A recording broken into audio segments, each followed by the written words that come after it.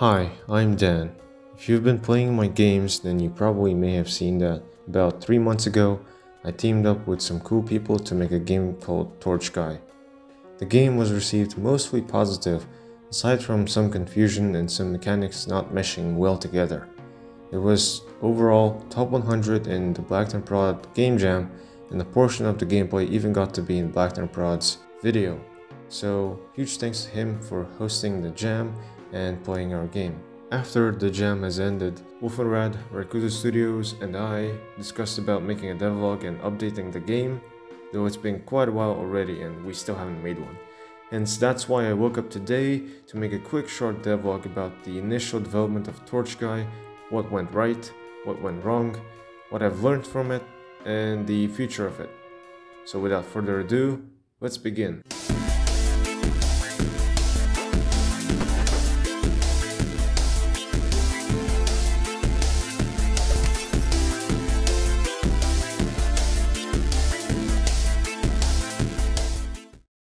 Now, it was actually before the jam that I wanted to make a game about torches, because they can be used not only as a light source, but also as a weapon.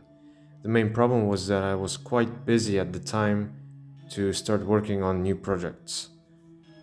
So once I saw the announcement for the Blackthornprod Game Jam, I went on to Discord and asked if anyone wanted to join me in making a game, and sure enough, Wolfenrad responded and decided to join in. When the jam had started, we instantly began scrabbling ideas. The theme was less is more. We thought of many ideas, but that's when I remembered about my idea of torches. So I thought about it more and said to myself, why don't we just make a game about torches? And I explained my idea to Wolfenrad and he agreed on it. Since it was a week-long jam, I was confident enough that we could make a roguelike game, which ended up being the main genre of it. For the art style, we wanted to make it simple and unique at the same time. Therefore, we thought of having a 2.5D style environment and each sprite having a resolution of 16 by 16 pixels, which would have allowed us to have a lot of art content for the game, keeping it simple but stylish at the same time. When it came down to choosing our roles, I was going to be the gameplay programmer, while Wolfenrad was going to be the artist and the composer for the game. Make sure to give a listen to the full original soundtrack of our game in the description down below. So I started out by making a new project and writing a script for the player's movement and making a simple player prototype. Here is how it looked like. While I was talking to the other participants of the game jam, we decided to name him Baba Bowie. After that, I made a simple enemy AI and later on went to Discord.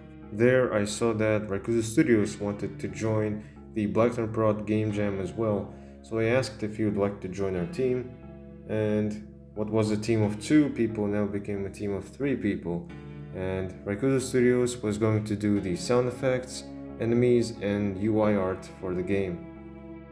So that's how we pretty much started off.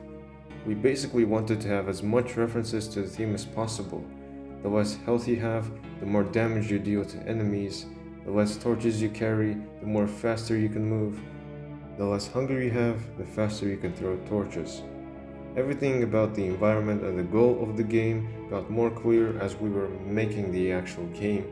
So we settled on making 3 main areas for the game, which were the forest, the Arctic, and the Nether, each having their 3 levels, and each level having its own unique music. Your goal in each level is to reach a portal that would lead you to the next level.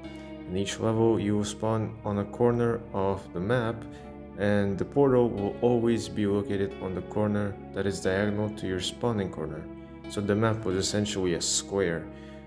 And to get safely to the portal, you must get through different kinds of enemies that could potentially block your path, and you have to use your torches to get past through enemies. Everything was going nice and smooth, and other participants quickly started to realize that the game began to shape and look really nicely, and that really motivated us during the development of this game.